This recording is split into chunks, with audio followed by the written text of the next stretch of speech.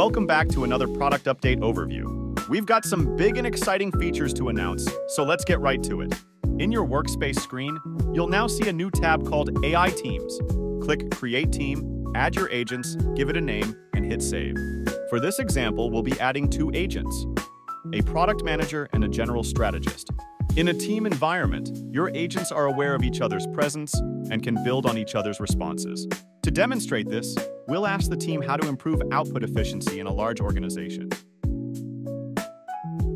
In this case, Robert responded because the question centers around a strategy. If we then decide to follow up and ask how this can be applied to project management, then Ross will take the lead and use Robert's response as the baseline. This fosters a natural progression of dialogue between you and your agents, allowing you to learn from each other and actively participate. Let's expand this team by introducing Anna, who's our meeting agent. To add or remove agents, click the Edit Team button at the top right corner, then add your agents. Although you can add as many agents to a team as needed, we recommend ideally keeping it under 12 members. Now that Anna has joined the team, we'll ask her to convert this discussion into a 30-minute meeting agenda. And without hesitation, Anna is able to look at the entire history and carefully plan a meeting for us. Remember that each agent can have its own pre-trained knowledge, access to various tools and third-party applications. This is just one of many examples of how a team of agents will streamline your day-to-day operations and more. Let's head over to Automations and walk you through the all-new data filter. Click on Add Automation and then Start from Scratch.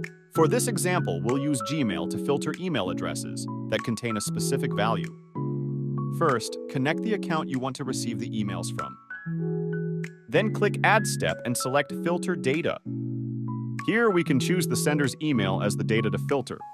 Then choose a condition, in this case if the data contains the text we're looking for. For value, we'll track emails that contain @taskade.com. From here onward, you can customize your automation to auto-reply on your behalf or perform any other series of actions.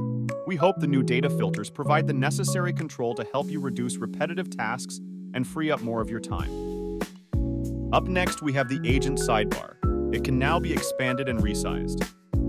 To open the panel, click on any agent and drag the left edge to resize to your liking. This will make your agent experience a lot more consistent compared to before. With that out of the way, we're excited to finally introduce source references. When you ask your agent a question, the responses will now indicate which knowledge source was referenced to provide the answer.